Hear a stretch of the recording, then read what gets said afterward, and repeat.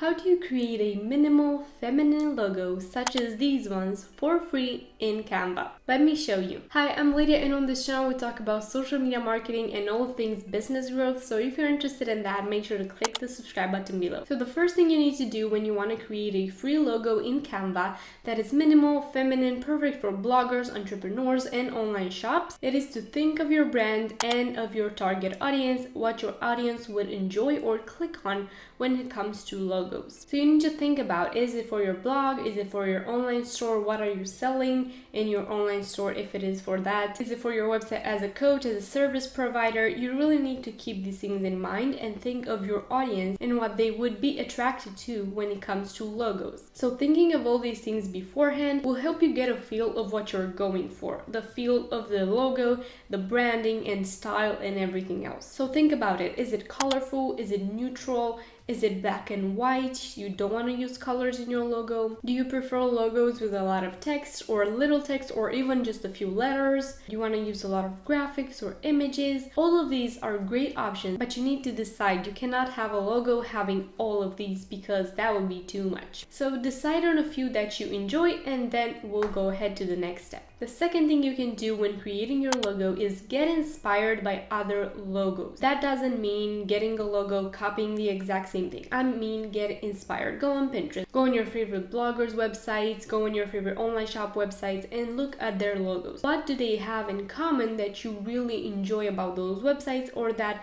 made you click on those websites or on those logos when you saw them? So see how other minimal logos are looking for, other brands in your niche. So look at your niche and what your target audience would enjoy. Study those logos, save them in a folder and look at them and see how would you want yours to look. Do you enjoy the kind of feel of a logo that has letters? Do you maybe prefer a longer word or more words? Think about those things. Would you want to have circles? Would you want your logo to be more square? Would you want it to have watercolor elements in it? So save a few ideas in a folder and keep them as inspiration. Now, if you want a unique logo, you can start with different elements by getting inspired, but do not copy exact templates. For example, even in Canva, you have a bunch of templates, free and pro version, that will help you create a perfect logo for your business. But I do not recommend just getting a template, putting in your colors, your text, and that's it. No, if you want a unique logo, because everybody will be using Canva templates, right? They're there for everybody to use, and you want your logo to be unique. I don't recommend using those templates exactly the way they are, but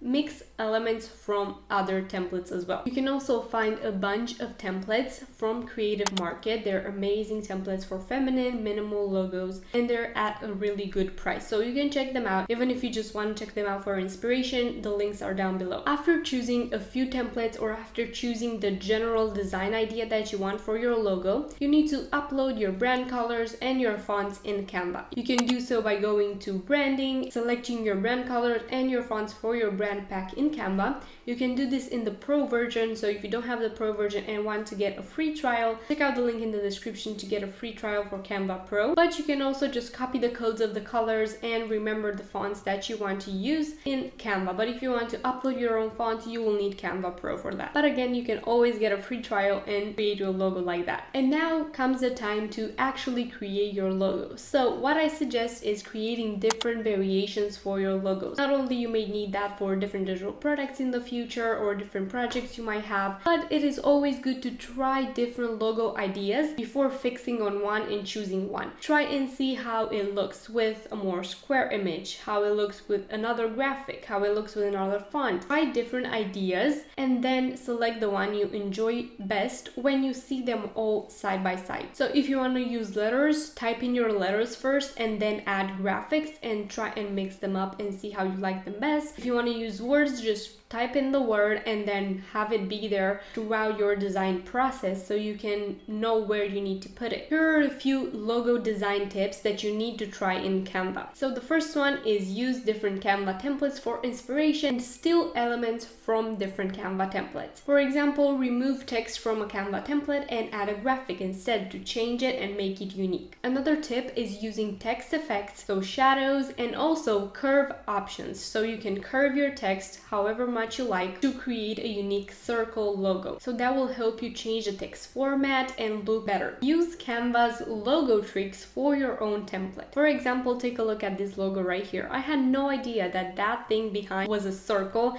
and then they added these rectangles in a certain way to create that logo. So that's a trick that I didn't know for logo design, but that you found out right now. So use their logo templates as inspiration for different tricks for creating logos, and try and steal some of those ideas for your own logo, and try different tactics when creating your own logo. If you want a minimal logo, look for graphic elements in the free version of Canva or in the pro version if you're using that. And here are a few keywords that you can try. You can search for neutral, minimal, boho, line art. These are all amazing keywords to find minimal graphics for your logo from Canva to create a great logo. For minimal logos that include watercolor elements, here are some keywords that you can search for in Canva: watercolor flowers, watercolor elements, paint splash, pink for more feminine logos, or you can also find the best watercolor elements in Creative Market, and I have a few of my recommendations in the description below. Now here are some logos that I managed to create in around 20-30 minutes by using these tips that I just gave you. One other recommendation that I have for you after you're done creating your logo is also creating different logo variations with your brand colors as well and brand fonts, and also creating a brand style guide or mood board for your business in which you can have all the elements